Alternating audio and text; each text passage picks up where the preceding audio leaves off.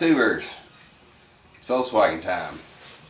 I've got a 76 model van, belongs to my dad. I need to get it put together. We're going to be putting the transmission, engine in it, I'm sure lots of other things. I've got a full set of gauges I got to put in it.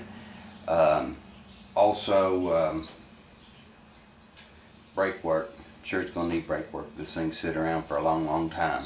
I'm hoping that the calipers are in good shape, but we may need to put some wheel cylinders on it, so on and so forth.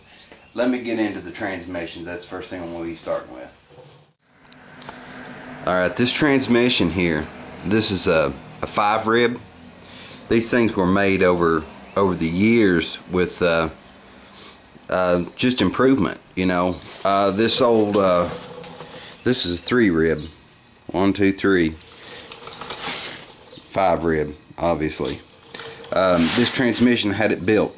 It's got highway gears put in it with a transmission like this, 3-rib running it in a bus. You're looking at you're going to be pretty wound out as far as RPMs go, at about 55-60 miles an hour. This I had built to cruise with other cars, you know, upwards 75 miles an hour before you get the RPMs up. I've got to switch these bell housings out. It's the reason I've got them laying side by side. Aside from the fact I want to show you the difference between the two. For a bus, you need these ears sticking up because a bolt goes through this and through the body. That's what holds your transmission up. This doesn't have them, so we got to switch these bell housings out. First thing I'm going to do is make sure that this old guy doesn't have any gear oil in it. I'm not sure if it does or not, so I just want to be sure before I start taking this thing apart and switching these bell housings out. So let's get into it.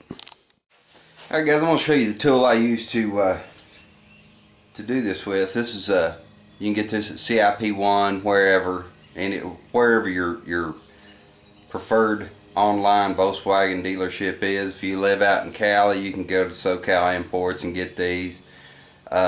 17 millimeter is what it's referred to, the size. We're just going to check and see if this. Now this is your side fuel plug that I'm actually taking loose. I just want to make sure it doesn't have anything in it. I'm going to tilt it back, just take a peek, and if it does, we'll get it up on the drain pan and we'll check it out.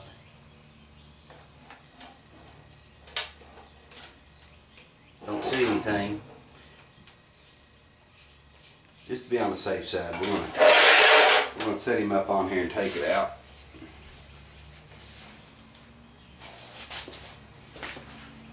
There is a drain plug in the bottom of these guys as well. Just a little easier to get to this one when you got the transmission out of it.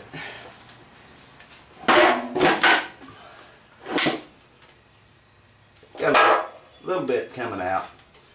Good thing I didn't run it that way. Alright, it had me a big surprise. Alright guys, I'm starting off by taking this one off first. The one that I need, it's filthy. I want to get this thing off here and then give it a diesel fuel bath.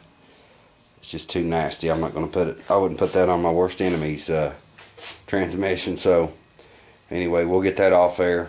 And you do that obviously by removing all these bolts. There's 4 down here. Got to get those off. So let's get those things off there and get this thing cleaned up. Got me a cup of diesel fuel here that I'm going to throw all these nuts in.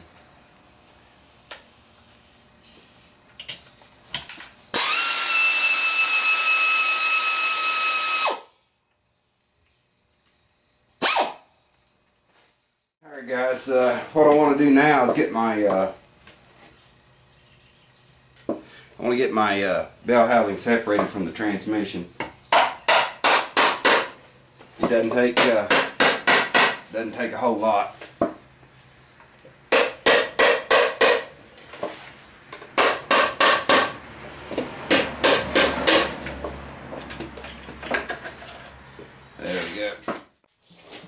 there it is.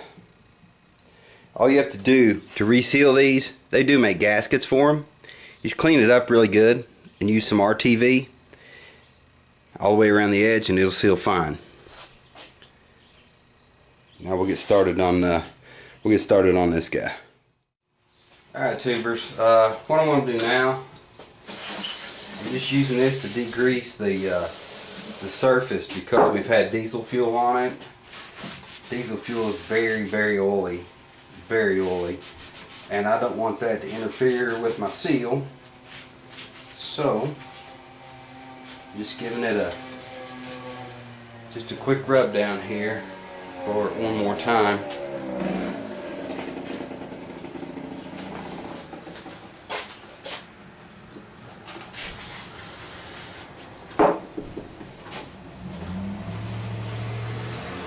Let that evaporate. I'm going to clean up the transmission face a bit and we'll get ready to get this thing put together.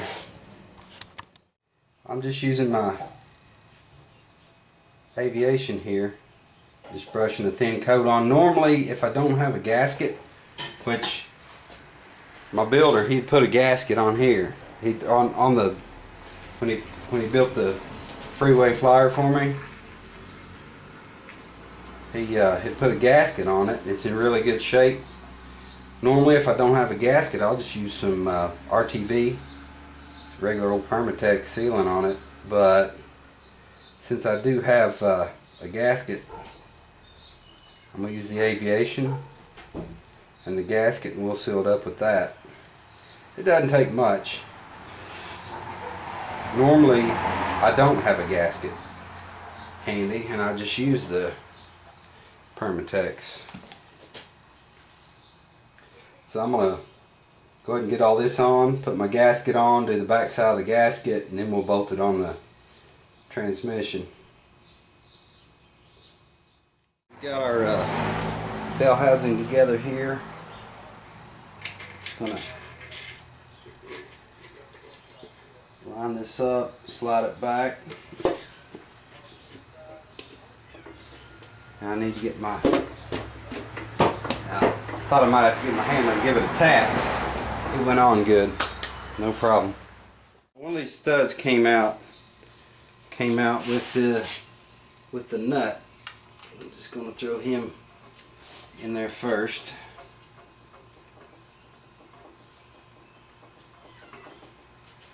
Put my washers on. Anytime I have to deal with putting a nut against magnesium or aluminum, I always like to have a washer for sure. This bell housing was a little torn up because somebody, when they put it together, they didn't use washers. Alright, I got all the nuts started all the way around. I'm just going to snug it down. Get going the right way.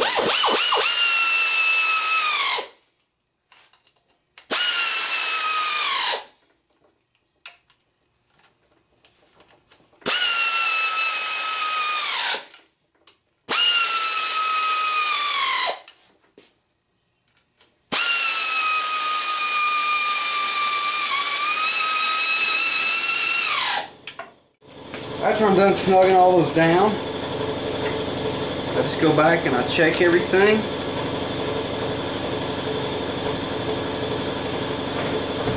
I always move in a crisscross pattern. That's just one of my habits.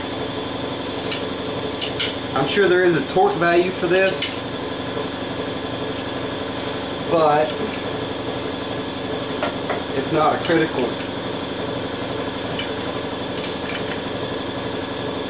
situation.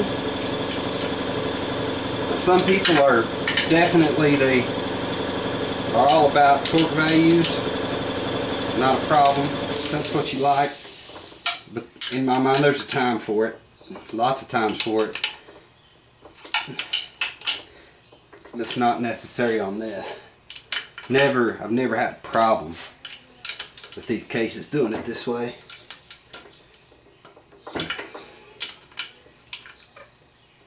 Alright, now I've got to clean up my drain plug and get it put in, and this, I'm thinking about just going over all this, like I said before, with a wire brush,